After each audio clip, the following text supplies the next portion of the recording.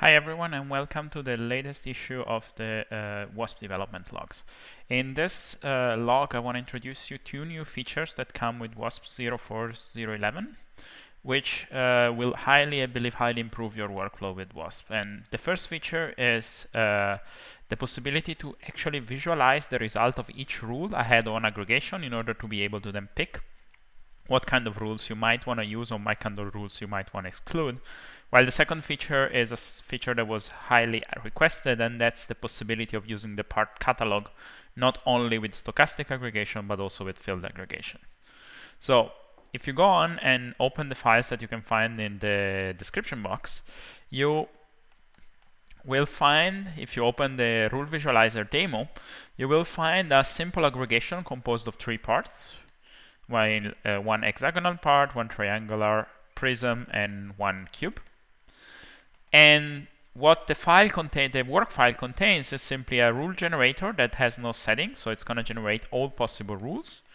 And then a stochastic aggregation that, whenever we run it, will output a certain result. Now, we know from previous tutorials that there are a variety of ways in which you can use the rule generator to control what kind of rules are applied or not.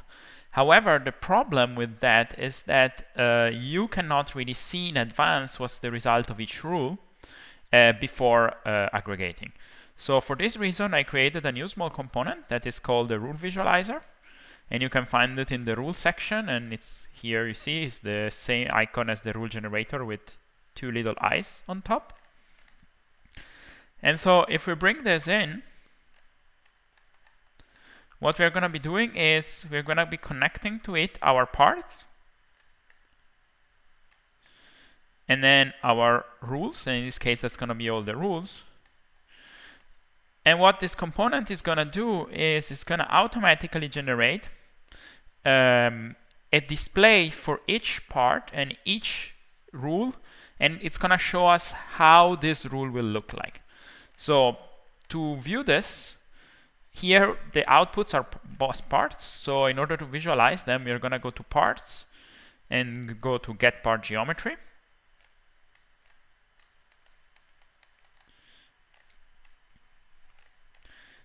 And I'm going to do the same with new part. And so you see that what we get visualized here is all the possible combinations that is determined by each rule.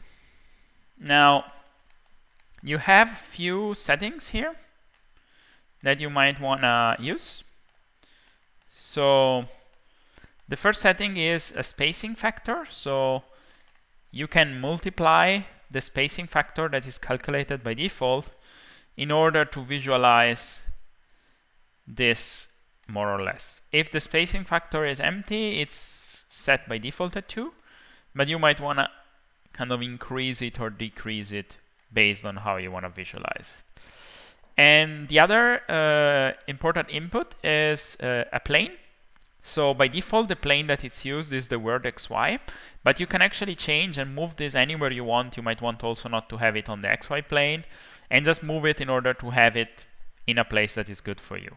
For example, in my case, I'm going to still use an XY plane, but I'm going to, for example, create a point, and, for example, move it a bit back so that it's not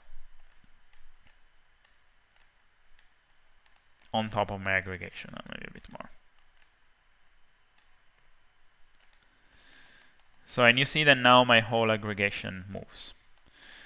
What you also have, which is, I believe, quite useful, is you will not just get a visual representation of the rule, but you also get the relative text representation that can be displayed. So to do that, we're going to get a text tag 3D.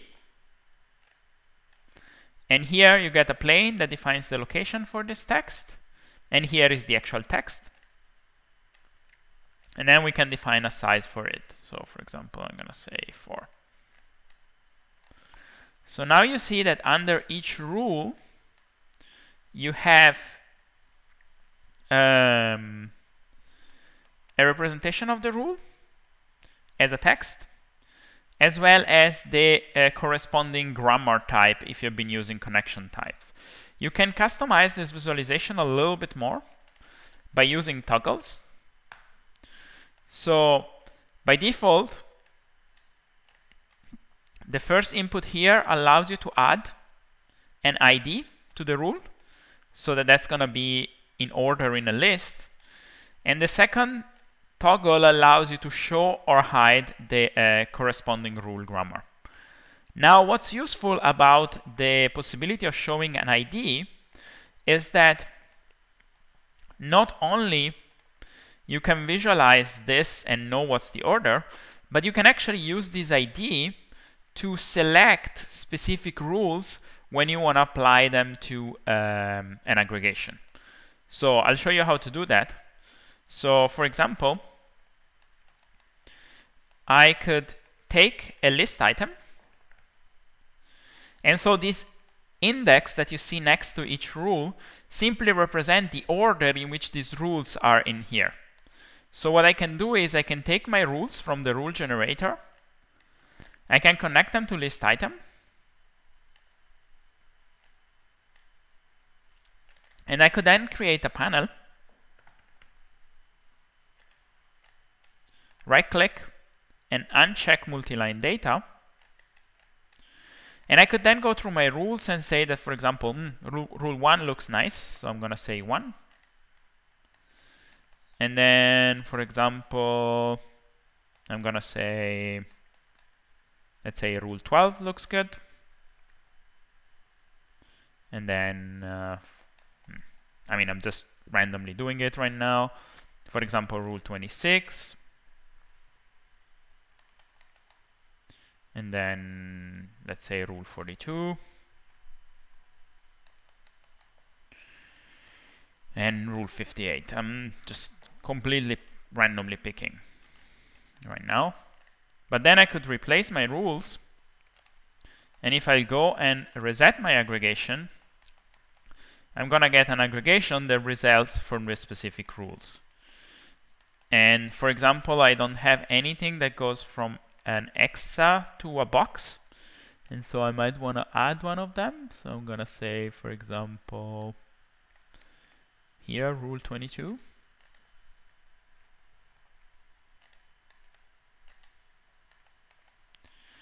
And so now you see that you have a much higher control over what kind of rules you are, and you can also see in advance what kind of rule it is. And you see that by having two parts here. And so the per part that comes out of BP is the part that would already be placed in the aggregation. And the second part that comes out of NP, it would be the part that is added within the aggregation. Now you can also visualize quickly what kind of rules you picked. And we could do that by, for example, taking our text location plane here. And let's say make a rectangle.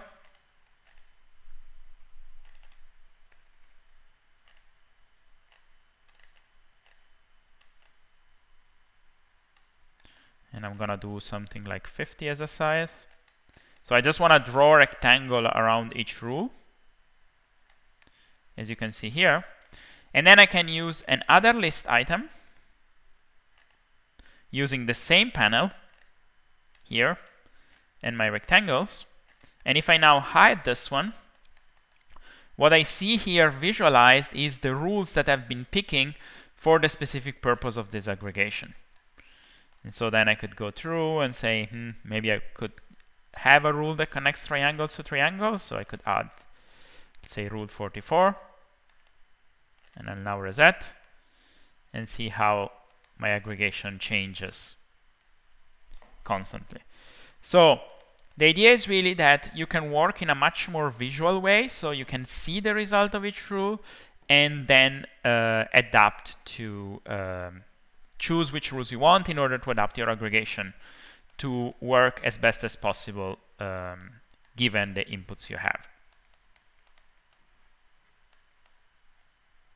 The second feature that is introduced into this version of Wasp is the possibility of using the part catalog that you have already seen within a stochastic aggregation, and to use the part catalog also for field aggregations.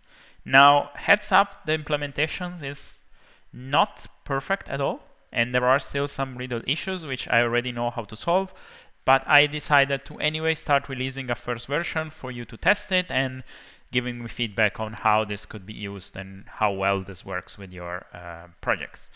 So if you open the work file for the field-driven aggregation with parts catalog, you will notice now that we have a simple aggregation that follows a field that is shaped like a gyroid. You can visualize it by moving the sliders down here, or you could also visualize it here. And you see the field you might take a look is generated with a simple Python script that just writes the equation of a gyroid. And oops, now it's going to recalculate, so it's going to take a second.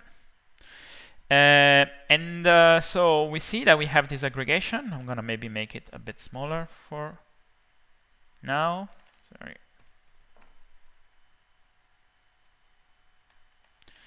And we have an aggregation that follows the specific thing. But we don't really have any control over how many parts of what part types are placed within that aggregation. Now, if you look at the field aggregation component, you will notice that it has a new input, which we already have seen in the stochastic aggregation, which is the possibility of using a catalog for controlling the number of parts. So the component that you can use for that is exactly the same that we have been using for the stochastic aggregation, so the Wasp part catalog. And it works exactly in the same way. So we're going to plug our parts. And so we know that we have 3 parts. So we have hexagons, triangles, and boxes. And then we're going to create a merge component and create 3 sliders that specify the number of each type that we want. So for example, I could say that I want 120, I want to, let's say 50 hexagons, 100 triangles, and 100 boxes. So we're going to connect them in order. That's why we use a merge, so that we are sure of the correct order. And then connect it to our catalog.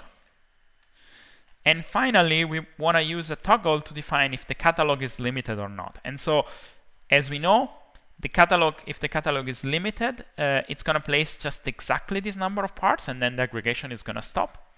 And if the catalog instead is not limited, but it's used as a proportional catalog, these numbers will be just used as proportions, but the total number of parts will be dictated exclusively by the slider that we use there. So we can create a toggle and leave it to set it to true, for example. And if we now plug our part catalog and reset, what we see is that since we set up 250 parts, the aggregation stops after 250. And we can also see here that we have 50 hexagons, 100 triangles, and 100 boxes. If I would go on and change, for example, this one to 100 as well, and then reset, I'm going to have now an aggregation which contains 100 of each part. Now, what happens if we toggle this to false instead, and we now reset? The catalog, you see that it's going to kind of work, but it's going to behave a little bit weirdly. And the number of parts is not going to be really matching the one that you have in the catalog. And this specific case is really working not so well. But so it's going to try as much as possible to match the numbers that you have here. Now that's not working extremely well at the moment. And the reason for that is that, of course, the algorithm has to take into account both the number of parts that needs to be placed, but also the ability to approximate the field as best as possible. And so there are some little bugs, but you'll see that within the probability and the rule that you have a certain amount of control over how many parts. If you want to make sure that the numbers are correct, for now what I would recommend you to do is to have the catalog as a limited catalog, and then simply control the total number of parts here by doing a mass addition between all those numbers. And so we're going to plug that into here. And now I could change my sliders to have more parts. So I'm gonna say that I can have maximum 500 parts per element. And if I now start, for example, controlling them a bit more, and I would reset, now you'll see that you start having a much finer control about how many parts of each type are placed. So for example, I could say now that I want a lot of boxes, and I'm gonna then reset.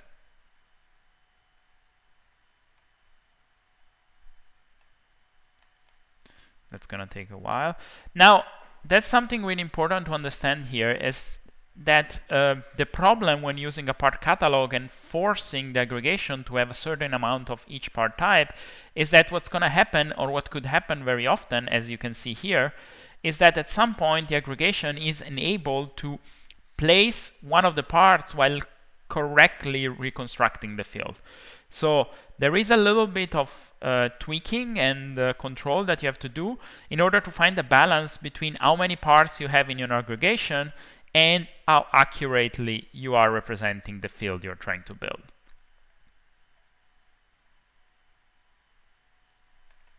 So for example, reset. Now it's gonna take a little bit. So it's also gonna become a little bit slower the more you use the fill.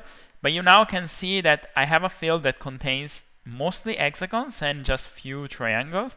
And so what becomes quite interesting, I believe, is that you start having these areas which become completely flat because the hexagons are unable to flip according to how the rules are defined. And so you can start exploring a little bit what's the impact of providing different amounts of part type. And so you kind of start having this interesting search for a balance between top-down control from the field and bottom-up rules and the definition of the amounts of the parts that are in the aggregation.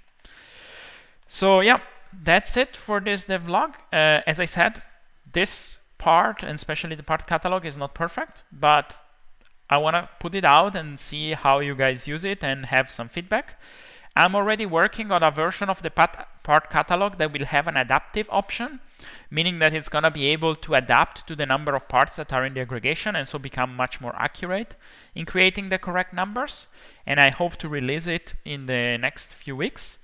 But for now, that's what you have. I hope you'll enjoy using it, as well as I hope that the rule visualizer will help you understand better your systems and how the aggregations are built. So thanks again for watching, enjoy Wasp, and see you in the next video.